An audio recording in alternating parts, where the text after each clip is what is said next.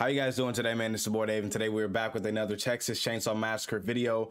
Now, shout out to a subscriber, Richard, for tagging me in this on Twitter. I was actually cleaning. I saw my notification on Twitter. I ran upstairs, told my girlfriend I needed to record a video. So here we are. This is pretty much a developer interview, as you guys can see here. You guys know I love insight and seeing the creative process of how things come to, whether it's movies, games, anything of the sort. I'm all for it. This is the stuff I absolutely love it. But here we are, and I love that there's always something around the corner, whether it's the in-game screenshots. You know, we just got the technical test announcement, the actual release date announcement that's going to come in August, and we just got more things around the corner little by little. So let's get started. I'm excited. Nottingham, home to the legendary Robin Hood and his trusty bow. But now, I hear there's a new guy in town, and he's got a chainsaw.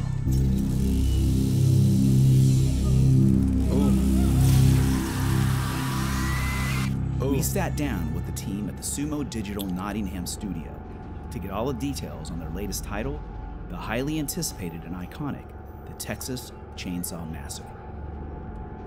Man, with a growing number of titles in the asymmetrical multiplayer space. Hold on. I'm gonna pause sometimes during the video just to kind of just talk. So don't mind me, guys. Don't mind me. Oh, is it working? Texas Chainsaw Massacre going to set itself apart. The first thing that's really obvious is we're 3v4. A lot of the other titles in the area are 1v4. We've added the extra killers, and that comes from the Texas Chainsaw Massacre IP itself. The IP, the movie is all about family, protecting their way of life. We've brought that into the game, and being family and playing as family is really important. And you can only do that with kind of Texas Chainsaw Massacre authentically. So like I said before, bro, I still always go back to revisit my first initial response to hearing this is a 3v4. Perfect time to do so, seeing that it is Texas Chainsaw Massacre. And you already got the family, you got to, put in here some, of course. It was off-putting when I first heard it, but the more I thought about it, the more I did like it. There's a lot of opportunity that does come with making this, project a 3v4, of course.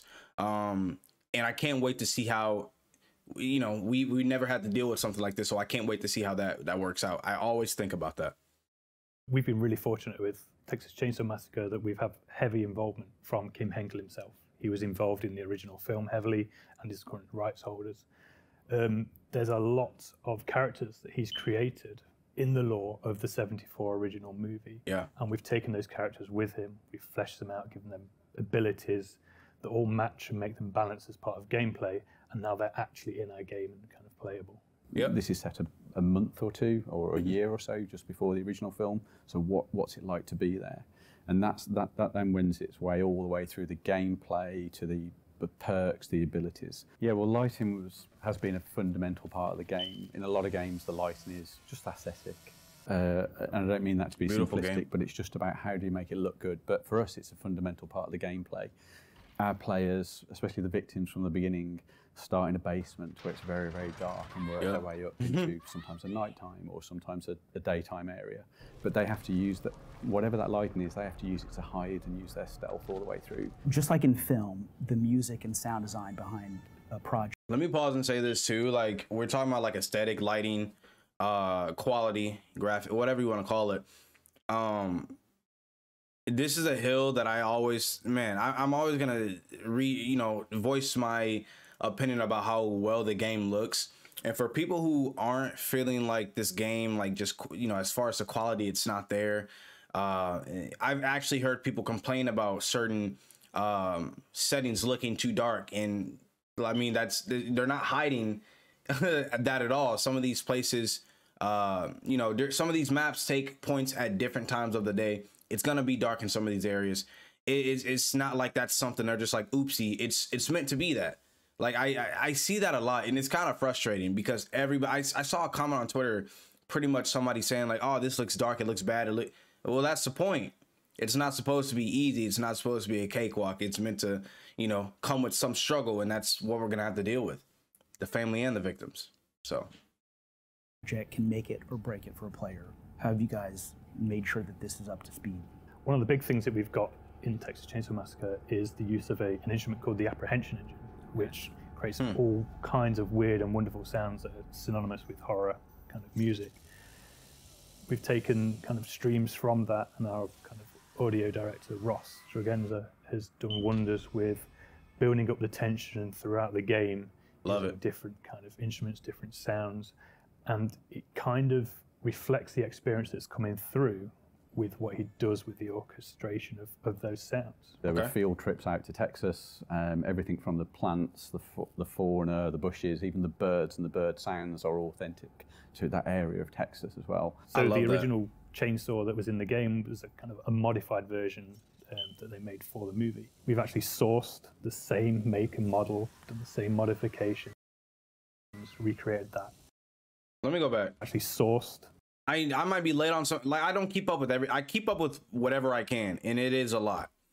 But is this, have we seen this before? Make and model, done the same model. Just super curious, nothing crazy. Like I don't think I've ever seen this shot before. Beautiful shot. I just don't know if I've seen it. Believe it or not, even with what the little we've seen, there's a lot of, you know, gameplay footage, whether it's IGN or just wherever. There's a good amount that we've seen. Even though we've seen little, there is a good amount that we've seen at the same time. I don't think I've ever seen this shot. I don't know. Modifications, recreated that. That's been 3D scanned, so that's gone into the game as is in the film. And also sound recordings been done of that chainsaw itself. So you'll start off very quiet. What does this place sound like when it's silenced? What does silence sound like in the game? Some of those are actual strategies in the game, right? The game, as a victim, it's all about being stealthy as possible. I mean, you start in a crouched position, so that's really unusual. I don't know any other game. I gotta go back to it. It's crazy that, of course, they've pushed stealth as a very important aspect of this game, and people complain about the lighting. That doesn't make sense to me. Possible. I mean, you start in a crouched position, so that's really unusual. I don't know any other game that does that, and it tells you a lot about what this game's going to be about. It's not a run around game. It's about using your stealth as much as possible, hiding in shadows, doing things quietly. You can choose to do things quietly. Exactly. You can choose to do things quickly. You can choose to do things loudly, but the family will know where you are. Right. So that you do that at your own peril. So it's all about choices. It's all about giving the player choice as to what to do. We had at the top of our minds when we first started, we're making a game. As we go back to the first question, asymmetrical horror. This is 3v4. And one of those guys is Leatherface with a chainsaw. How do we make sure that we don't have everyone just going, I just want to be Leatherface? And it was really rewarding to see in very early playtest that people were like, I want to be Cook. I like doing that bit because that's my play style. I like being sneaky and I like hearing around for who's there. Other people really love playing the hitchhiker. They love setting up those traps. And when they go off, there's this big, I go on. And people are really joyous. And on the flip side, it's a complete. And just to add, like, it's crazy when they say that because that's literally what it's been from all the fans, including myself. I'm not even eyeing Leatherface right now. Not that I don't care for Leatherface. Leatherface is gonna be very fucking fun to play as. I'm eyeing the Cook. Sissy's a big hit with people. Johnny. I can't wait. I can't wait. Completely. There's kind of two games there for some people. Two different play experiences. Especially on the flip side, we've got the victims, and they're playing a more stealthy, less attacking game. They've got to sneak around and use kind of true to life, hide and seek, mind games, if you will. What is the team here focused on right now? We've got all the right things in the right places. The team is focused on upping the quality now. We've done a great job so far this year of getting focus testers in. We've had them in quite early on. They're helping us shape the game through their feedback.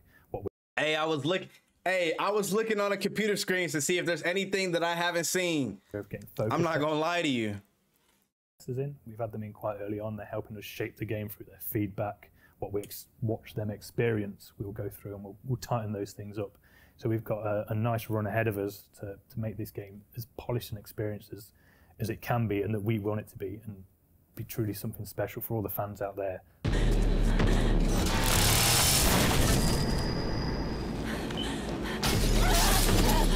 Man.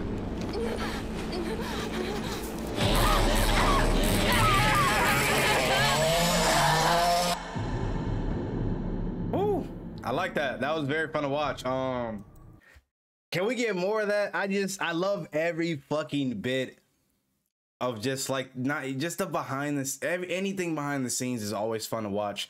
That reminds me, I know I've asked probably a couple people, any headphone recommendations for PC, go ahead and drop them down below if you guys have them.